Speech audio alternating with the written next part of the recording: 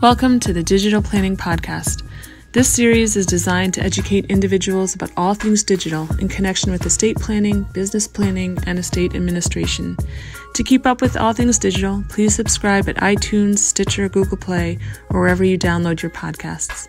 And now, Jennifer Ziegel, a partner at Kleinbart LLC, Ross Bruck, a principal of Estate Genie, and Justin Brown, a partner at Pepper Hamilton LLP, with today's topic. Hello and welcome to this episode of the Digital Planning Podcast. I'm your host, Ross, along with my co-hosts, Jen and Justin. Today we are joined by a guest, Lee Poskanzer, who is the CEO of Directive Communication Systems, or DCS. The topic for discussion today is going to be estate administration with digital assets. And this is a topic we've covered before and explored. Today we're going to focus a little bit more on discussions related to fiduciary access to those digital assets and some of the problems and solutions that are out there in the marketplace today. So Lee, welcome. Thank you very much for joining us. If you could give a quick little background on yourself and your bio. Sure. Well, first of all, thank you very much for having me today. I'm excited to talk about digital property and how this industry and environment is changing quickly. I got into the business in kind of a backwards fashion.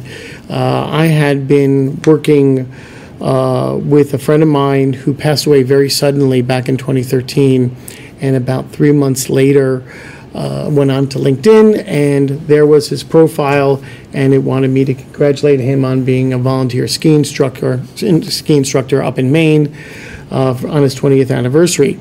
And I just thought about calling Jim and saying hi, and then I remembered Jim was no longer with us. But I imagined that most people who didn't know he was dead would be calling him, and his 10-year-old daughter would pick up the phone and go, "Daddy's dead." And so I started doing a little bit of investigation, started meeting with attorneys and wealth managers and accountants, and discovered that nobody's really handling digital property, particularly on the social media side. But what I learned quickly is that unfortunately, their clients are losing financial matter. Bank accounts are going lost, investment portfolios are not being found, and even investments in virtual gaming or in domain names are causing financial loss. So not only do we have a sentimental loss, but we're having a financial loss. At the same time, the Uniform Law Commission was coming up with the Uniform Fiduciary Access to Digital Assets Act, the first version, and come to find out that there's looking at government regulation around digital property that most legal advisors or wealth managers weren't even aware of. And so started looking at the opportunity, what can be done, what solutions are available, and there's not much in the marketplace. And so I decided to create Directive Communication Systems. The system that we've built was based on input directly from AOL, Google, and Facebook. And it's important to note that they are big influencers on the industry. They really have a foothold on what's going to happen to digital property, and other website owners and app manufacturers are looking to them as leaders in guidance. And so they've been instrumental, along with the Uniform Law Commission, as to what will happen with digital property when someone passes away. And so that's a little bit of the background on how I got into the industry and where we've been coming, or where we've been for the last 5 years. So as a quick background and a refresher to our audience, we've covered the Uniform Act, currently RUFADA. Some of us say RUFADA, some are UFADA. We'll talk about that later. But we've covered the RUFADA issue before. Look back to some of our previous episodes for more detailed review of that. But Jen and Justin, as a quick background, just to bring everybody up to speed, I think of RUFADA as a hierarchy of tools to employ in looking to administer an estate with digital assets. Anybody want to expand on that? Yeah, I think RUFADA is designed primarily for fiduciary access to digital assets. So the hierarchy is to how does a fiduciary access a decedent's or an individual's digital asset. So first in the hierarchy is the online tool. So we've talked a number of times about how service providers or websites can create an online tool that can be used to maybe designate an individual who can access the digital asset after a decedent's death. In the absence of an online tool, the next place that we would look to is the terms of an individual's will. So if the individual's will provides lawful consent for the executor to access the digital assets, then the executor would be able to access the assets. And in the absence of an online tool or any lawful consent in a will, the third provision, the default would be looking to the terms of service agreement of the service provider or the internet company. So at that point, you're really stuck with whatever the terms of service agreement says. So to me, that's the hierarchy of how an executor or fiduciary can access an individual's digital assets. So speaking of terms of service, let's start there. Lee, eventually I want to get into how DCS fits into that hierarchy. But you mentioned something in your introduction about the tech companies being big influencers in this area. And one thing that we've talked about before on this show is that it seems when we read terms of service agreements, like these tech companies aren't thinking about probate, aren't thinking about the death of their clients, their customers at all, because it seems like an afterthought. And how does that merge with the idea that they are actually big influencers? Well, if you think about it, technology is relatively new. It was only, 2.5 decades ago that we really started using email and that we started conducting our lives online. And most of that innovation was done by kids in their 20s or maybe even younger. If you think about Mark Zuckerberg and Facebook, he was in a garage and it was just after college that he created this. Our innovators of today and in the past never really thought about an account holder's death. They were excited about the products they were delivering, whether it's video streaming services, email, e-commerce. They never considered what would happen when an account holder passes away. And so if we take a moment and think about it, it's not because they don't want to. It's simply because they just never considered it. And they're not really looking at account holder death as a priority because they really haven't had a large amount of clients pass away. But it is expected that in the next few years that Facebook will actually have more dead people on their program than there will have live. So we have innovators who've never really considered account holder death. Now they're forced to considering it. And when you have Goliaths like Google and Facebook and AOL that have no choice because they have so many subscribers and they have people dying, they have to approach it with something. And it is, if you've been on a corporate's internal culture, if you've been inside their company, their priorities are revenue, product, security, privacy. It's not what's going to happen when the account holder passes away. Now they have to take a look at it, that Ayurveda, as I call it, really compels them to focus in on this. But we're still going to have young innovators who are coming out of college, coming up with the latest community, the latest gadget, the latest service, and they're going to be thinking about that service and not necessarily the account holder death. So we're going to be seeing this problem persist. But I do want to bring up something, Justin, that as the Ayurveda high priority is the online tool. These tools that are created that very few do exist, but the ones that do, they're not necessarily great for the estate. In fact, they can be counterproductive. So for the Google Inactive Account Manager, while it allows someone to state after a certain period of time where there's no activity, please contact this individual, and if they don't respond or they say I'm dead, you're going to pass the content on to them. What ends up happening is that time has passed. That person may no longer realize that they have it, that responsibility. They may not know the person's passed away.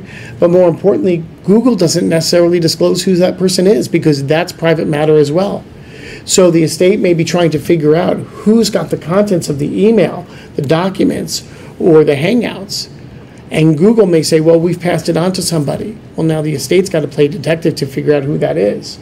And another problem you have is if the phone, the decedent's phone is accessed and it's going out to the Google account, that's resetting the clock, so to speak, for the inactivity. Absolutely. And so it will live on in perpetuity if there's an automatic activity taking place. So you have situations where those site owners have not fully prepared for an estate's purposes. Another big issue with Google, which I understand they're changing, and we've been in contact about this with them, is that you have to designate somebody who has Gmail, and it has to be an individual. So you can't say, I want it to go to my estate through the inactive account manager. You can't quickly change fiduciaries unless you log in, make the changes, and come back. And if you need to do that for several sites, chances are you're going to probably procrastinate and not do it because you have so many other sites to do. And I will just say also Facebook's, they have a digital legacy content manager, and that's great for memorialization, but does that really get you the disclosure of information that you need? It doesn't really help there in terms of instant messages or other communications that you may want access to. The one other thing I will say about the Ayurveda, for everybody, and correct me if I'm wrong, is that it grants you the disclosure of the account contents. It doesn't have you go in and impersonate the account holder, and you cannot conduct activity as if you are that person. So it will get you the information and the data for the estate, but it will all be data dumped into some form of drive or cloud-based storage, and somebody's still going to have to go through it all to identify pictures, financial matter, intellectual property, all the other things that come with it. So it's, while the Ayurveda law creates a path, it's not perfect, but it is a very good first step. And I think you're right there. You're showing the intersection between, I call it RUFADA, and the Computer Fraud and Abuse Act, where if somebody's coming in and impersonating, that's a violation of the Computer Fraud, state or federal. But Lee, I think you hit the nail on the head in terms of really describing the competing interests for service providers that want to utilize online tools and users who want to utilize online tools, and also estate planning documents, and where there are a lot of competing tensions if the fiduciaries named in the estate planning documents are different than the person who's designated in the online tool. And I think we're going to see a lot of litigation as people pass who have utilized those types of options in terms of trying to compel information, because what might be listed in an email account might not necessarily be a digital asset, but it could have information that would unlock where a digital asset might be located that is properly owned by the estate. Well, I've come across a scenario, and I hope I get this right, where the device was designated for one person, but the encryption for blockchain, because it's not hardware, which resides on the device, is for somebody else. So who actually has the encryption code? Does the person with the hardware technically become the beneficiary of the encryption code to unlock the cryptocurrency? And that opens up a Pandora's box, because it resides on the hardware. It's been granted to somebody else who doesn't have the rights to the hardware.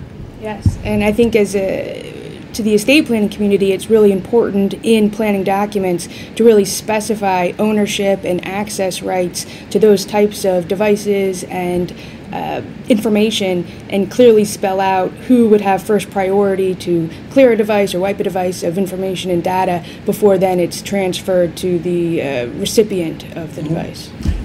And we as planners need to know that. We as planners need to know that there is this conflict with the ownership of the device and the ownership of the information on the device. And I think this is where some attorneys with the good intent and the right intent have created digital executors, but we're starting to see them fail, because those overarching very general statements of assignment don't actually execute the job. because one, they're ambiguous. Two, it leaves the assumption up to the executor or the trustee.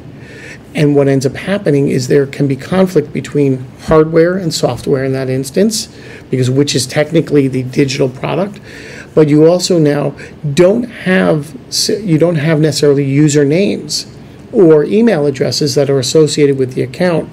I was just at a panel down in Florida for the Bankers Association where it was discussed of, well, we just put in this digital executor and let's say they have the ability to then manage Facebook. And I asked them, well, what do you do if their name is Bob Jones and you don't have the email address that's associated with Facebook? Well, Facebook will handle that. Well, no, there could be 25 Bob Jones in Naples, Florida, and how does Facebook know which one is that specific account holder? And so if you try to overgeneralize, you end up with more problems, because then the site owners can say, well, wait a minute, you don't have the right information. We can't release information to you. We can't do the data. And because you don't, or you probably won't get it, we can permanently lock you out. And so there's real ramifications for not being fully prepared. It's not as simple as the old days where you knew that the bank account existed at Bank of America. You just had to fill out the paperwork and get it right and follow the right processes. Now, in this instance, with digital property, for the first time, the custodians actually have authority. They have governance because over the private matters and the private data, because they have liabilities if it gets into the wrong hands. And that's something that I don't think we as an industry have seen before. Well, I would say I think we have seen it in a little bit of a different capacity in terms of estate plans that go awry because beneficiary designations weren't properly updated and the proper beneficiaries weren't named or didn't go to the designated recipient because the beneficiary designation was never properly updated. And I think online tools are akin to beneficiary designations in essentially non-probate transfers.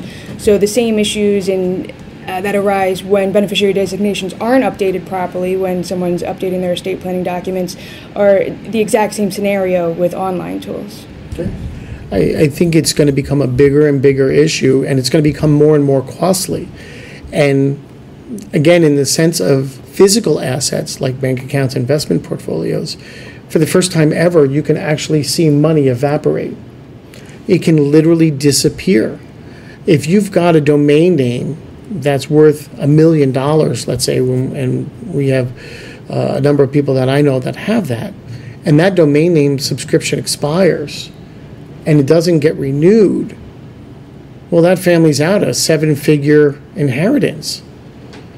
And somebody for $3 or $9 on GoDaddy.com is going to be able to buy it and have a windfall overnight, simply because nobody knew the account existed, nobody continued the subscription, and time is not it's not going to turn it over as abandoned property to be escheated to the estate and then found out later. It's going to evaporate. Same thing with virtual artifacts in a game. Somebody spends $50,000 on a virtual sword that's got superpowers that I would never do or have, but their younger people do. Now I just gave a little hint of my age.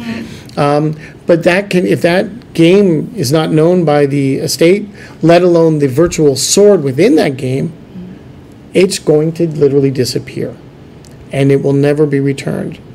And this is going to happen more and more. This doesn't just necessarily have to happen with financial matter. I know of an elderly gentleman who has 12 websites that are all designed around World War II artifacts, memorabilia, and for historical purposes. And the State University of New York uses these sites as part of their educational programs. So not only if those domain names disappear is it a financial matter, but you're talking about actually losing our history, our American legacy, and the ability to educate young people, just simply because a domain name doesn't get renewed. So I think we're all in agreement that solving the digital property problem is something that as estate planners we're going to continuously have to monitor and track and see how others are solving the problem. And there's many attempts at doing so, but can we hear about how DCS is trying to tackle this issue, and in particular, how that fits into the Rufata hierarchy? Sure.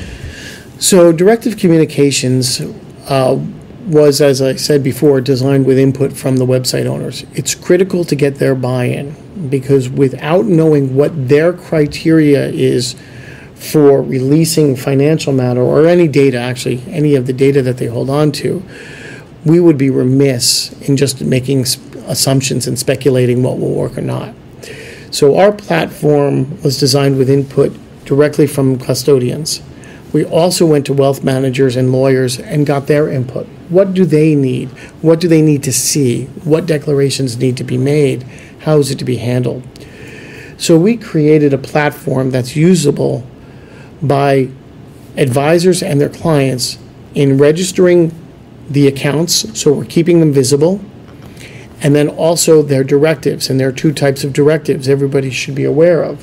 One is the informational or data disclosure directive, which is I want to designate the information to the estate, an individual, whatever it may be. But also the action-oriented directive is just as important. What do you want to do with the account after data has been disclosed? Do you want to close the account? Do you want to remove your name from the family share plan? Do you want to transfer the account? Do you want to memorialize the account? So we built the system to recognize both types of directives. We also knew that this is an area that is very sensitive to people. Talking about their death is taboo. I'm sure every one of us can tell us about clients that have taken forever to get their estate documents done. There are some that have been working on them for 2 years, still haven't gotten them signed. I have one 7 years out. 7 years, been still working on it. So we know that people don't want to face their own demise. So what we've done is taken the hardship out of it. And we've provided 3 ways of uploading accounts. You can do it manually if you want, but we also feature a data document upload called Portfolio Link, where if you send us a spreadsheet, a Word document, even a handwritten scan of your URL with your username, and on financial accounts, the account number. But we do not take passwords. We will reject anything that comes through with passwords. If you send that to us, we will populate the information for you. So you're just really clicking a button. Then, as we look to the future, because we don't know what accounts we're going to be enrolling in, we don't know what those terms of service are going to be, but we do know it's going to be based, anything that happens is going to be based on account holder intent. We've created a browser extension so that as you enroll in new accounts, we'll capture the URL, we'll capture your username, and we'll ask you right then and there, do you want to add this to your portfolio of accounts, or you can say, no, I don't want to. By doing this in this manner, we have the data, we have the logs, we have all the information necessary to prove to the custodian this is the decision this account holder wanted to make, and it is part of their trust, it is part of their estate. And they were able to go back to those custodians and prove beyond a reasonable doubt that this is what the client wanted to do. We also handle devices, so we gather the information regarding the hardware, so your phone, your tablet, your computer, and we can assist in making sure that files are kept visible there. And then we provide videos that are educational for both the clients and the advisors, so it's very easy for them to use. And what we've been told is it's very intuitive, very easy, even for those in their 80s or 90s to use. We have very few customer service calls in terms of wanting to know how does it work, or how do I do this, or I'm confused. And then at the time of the estate's administration or the settlement, DCS handles and carries out the directives to the site owners. We know their protocols, we know their process, we know the the documentation required. So we're able to provide them, based on their terms of service, what they need to do, what they need in order to conduct the service and data disclosure that the estate's looking for. So let's dive in there for just 1 second. You are in direct communication with those custodians, those providers? Correct. So we handle that customer service for you, or for the estate, so that they're not running around playing account manager. They're not trying to figure out, oh boy, I've got to call Facebook again and get this settled, or I need to reach out to Adobe. So we are we handle all of that because we know the processes. We streamline that laborious effort, and we make it easy. Let's jump back to your comment about passwords. DCS doesn't store passwords. I've been reading for years that the death of the password is just around the corner, that some of the big players, the Microsofts, the Googles, are eventually going to move towards a more biometric type password, just eliminate passwords altogether, some other solution that I haven't even contemplated yet. Where do you see, from your knowledge, and I'm not sure if the motivation for DCS to avoid passwords is more of a liability or because of the cumbersome nature of passwords and the problems it creates, but where do you see that headed? I'm going to tackle that question in a couple different ways. First, by the terms of service and the policies at most custodians, they prohibit the use of passwords. So it's not even an option when handling an estate's administration or the settlement. So we don't take passwords because it's a security risk, but most importantly, it's not only required, it's prohibited for us to use them. So we avoid them at all costs, and quite frankly, that's to the account holder's benefit. This way, DCS does not have access to the accounts itself, nor to the contents of the accounts. We only know the accounts exist and what's to be done with it. In terms of the overall perspective on passwords, we are seeing that new evolutionary step in password management. You've got Apple, who uses facial recognition now with their cell phones, beginning with 10. I personally have Citibank charge card that does voice recognition when I call in. I no longer have to validate my card. They get to hear this raspy voice and say, "That's Lee Poscancer." I don't know if that's a good thing or a bad thing, but we do recognize that this technology is coming. We do have organizations or features on our browser extensions and our devices that no longer require us to input passwords. It just remembers we're signed in. So we see that passwords are becoming obsolete. And we do know that, particularly with hardware, the password is also going away, and we're seeing retina scans, fingerprint IDs, facial scan, and I'm sure there's going to be more coming. And so the idea of a password and sharing it is risky. And I say that only because if I'm a custodian, and I hate to pick on Google again here, but if I see someone attempting to use an outdated password to log in, my assumption is it's not an estate trying to get content. My assumption is it's hacking. And if it's happening several times, I may start looking at authorities coming in and saying, do we have a cell? Cyber criminals happening? Do we need to get police involved? And that can open up a lot of risks too. Real quick question on that. So do you have somebody actively monitoring these types of accounts, or do you have AI technology that if there are multiple attempts at a old password that you get notification or the company gets notification? How does that work? No, because that's really stays within the realm of the custodian and their security policies, and because we don't touch passwords, we're not involved in that process at all. So we wouldn't know if somebody was attempting to hack into that account with passwords. Now, that is something we're looking to in the short term that we may be able to help with, but right now it's something that we are just looking at. Okay. I misunderstood you when I thought you said you would potentially contact the authorities, but you were referring to the generic service provider. Yes, I apologize. No problem. Have you come across a situation where you have a user who is employing your services and has gone through the procedures of designating what they want to happen with various accounts, then that person passes only to find out that they might have utilized an online tool either before or after your services were engaged, and what the service provider, how they handled it? We have not come across that conflict. Believe it or not, the Google Inactive Account Manager, I believe, worldwide has only 3 million users.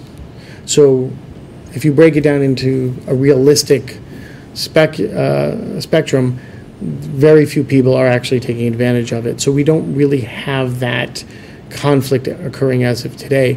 I think the bigger issue at hand right now is education of people so that that they know what is going to happen, whether it's next week, next month, next year, or 10 years from now. It's about their privacy, and it's about what they want released and what they want to do. And then I think secondarily, it's getting the accounts visible so that people can take action on them. That's half the problem, is accounts are not visible. If nobody knows that game exists, or even in the case of financial matter, if nobody knows that 401k that somebody had for many years, where the statements are being sent to an email address that nobody knows exists, that's going to be looked over and passed over. And I think that's where some of the more immediate needs are. And I think as custodians develop their online tools, we'll see more of that conflict. And I think that'll be a couple years down the road.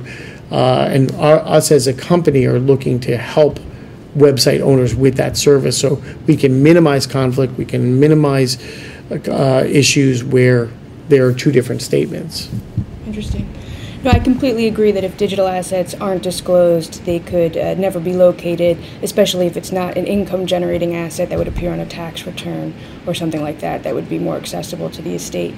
But going back to your current users, have you had any customers pass that have engaged your services, and what was the experience? Yes. Actually, I'm going to answer again that question twofold. Okay. One is, before we launched the service, and I really hate to use this term, but we had pilot deaths where people we knew were going to pass away, and we wanted to see what would be the reaction and response by website owners, including the big ones like LinkedIn, Amazon, AOL, Google, Facebook, and the responses we got were success, 100% success.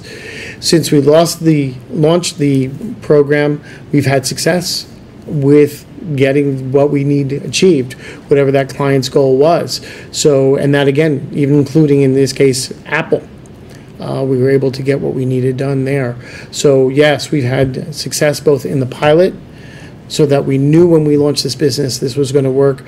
And then now that we have clients enrolled, again, we're only a few years old, so we haven't had the volumes of death that would come with decades, but the ones that have passed, where we've done the estate, we've had success. I can't say anything short of that. That's great.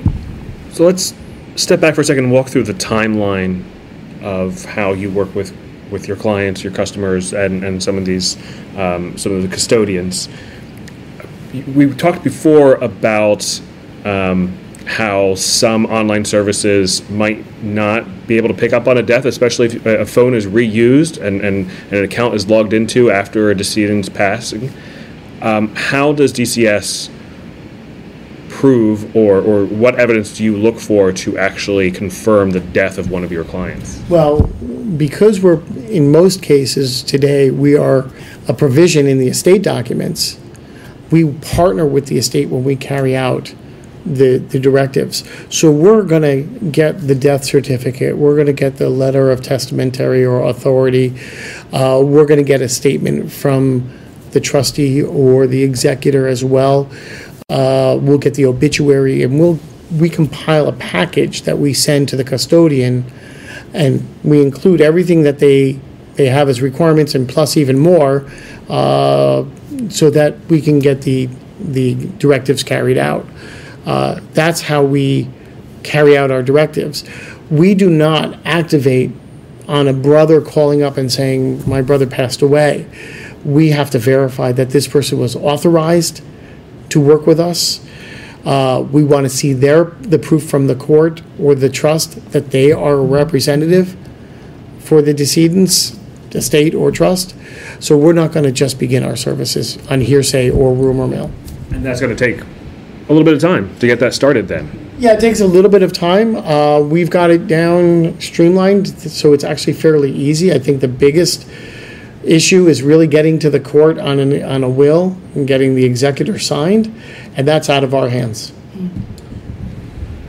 And then you're probably, in a lot of instances, working with a personal representative and an executor, an administrator, or maybe a trustee who has never heard of you before, and you have to partner with this individual to some extent. Can you describe how that process usually, there's probably a lot of surprise on the other end and a steep learning curve for that person?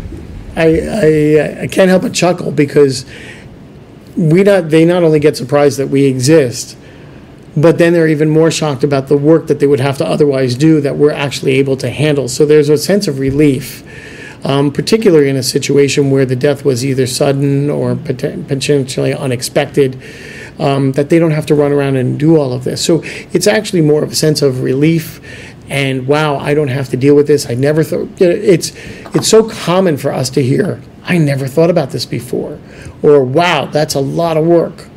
And by taking that burden off the estate, they really get a sense of, wow, this is a product and a service or handles very sensitive matter and is a valuable service. And so we find that they're actually a little bit more pleased that we're around.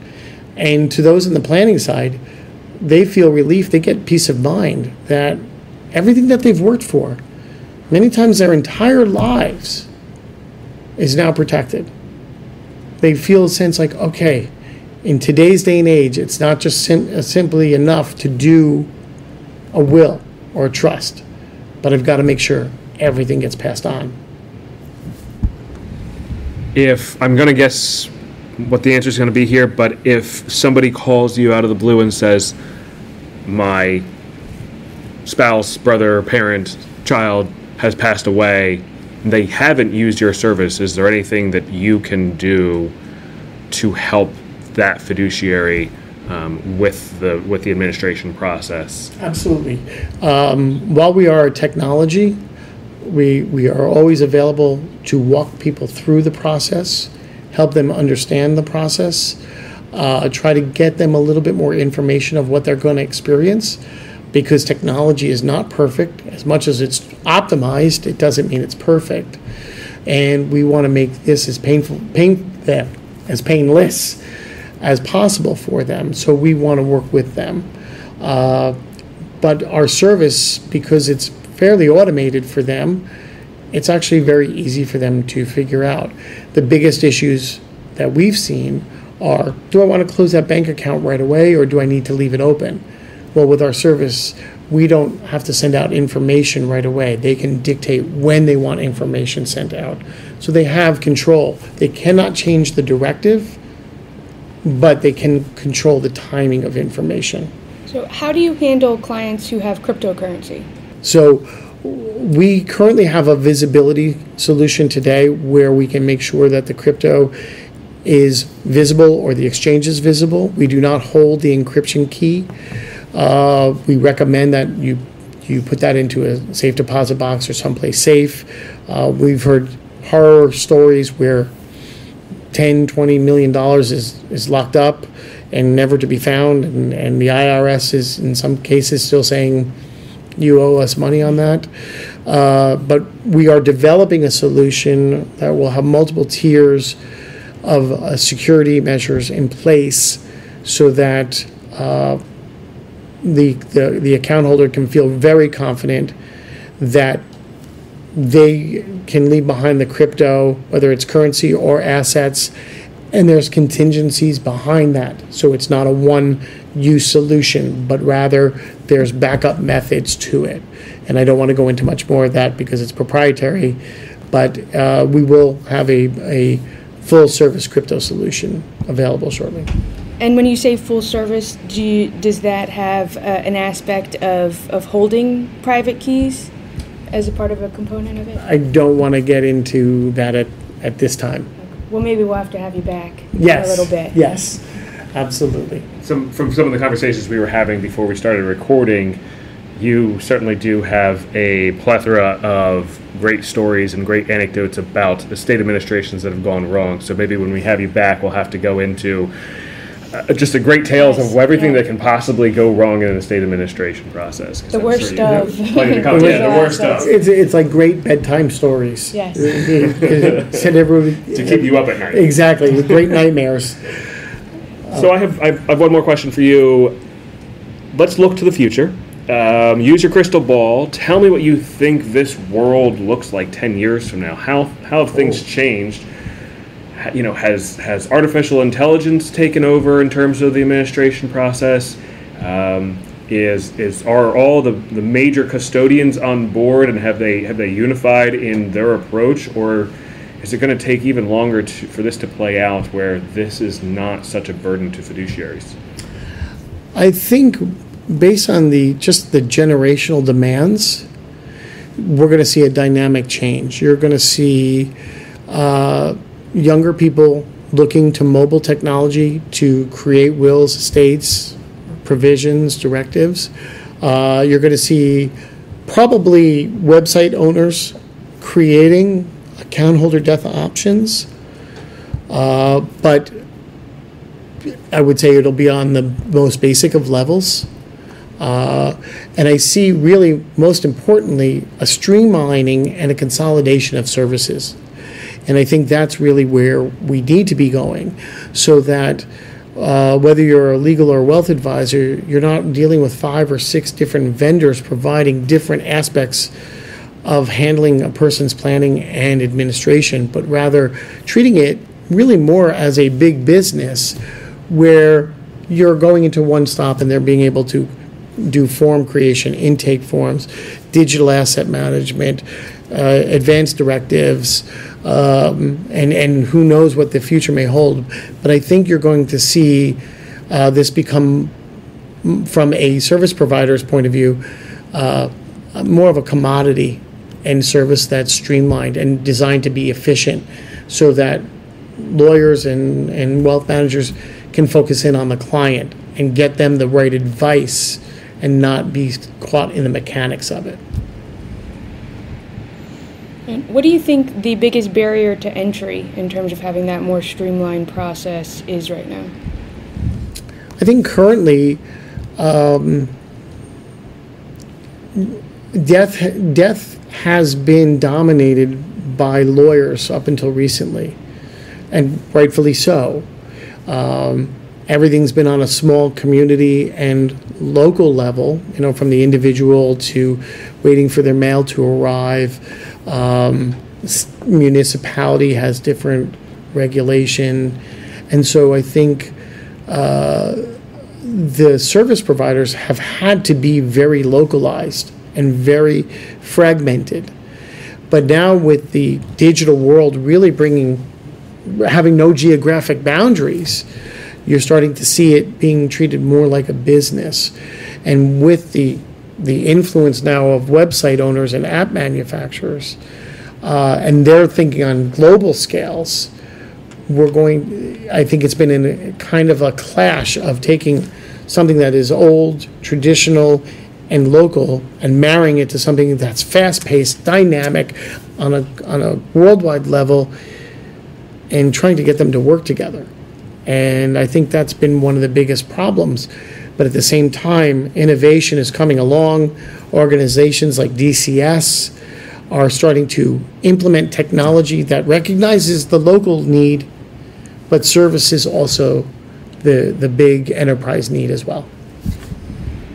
And DCS has the capability of servicing international clients, not just U.S.-based clients? Correct. And I think that's one of the questions that we talked about before we got on air. We in the U.S. have it generally very easy.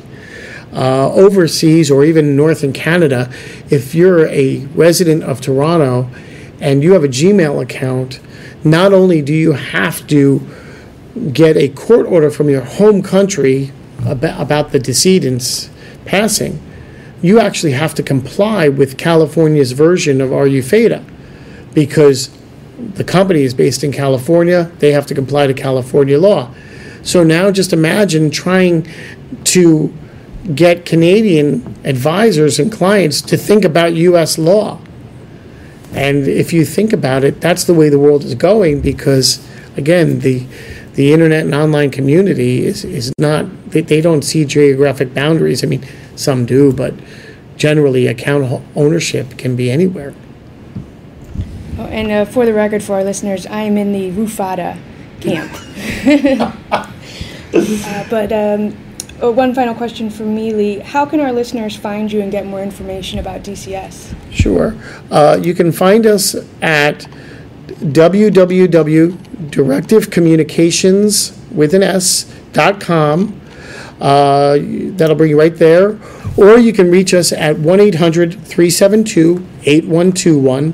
Again, 1-800-372-8121. Or you can write us at info@directivecommunications.com. Again, our guest today was Lee Poskanzer, the CEO of Directive Communication Systems. Lee, thank you so much for your time. Thanks for coming into the studio today. We really enjoyed talking with you.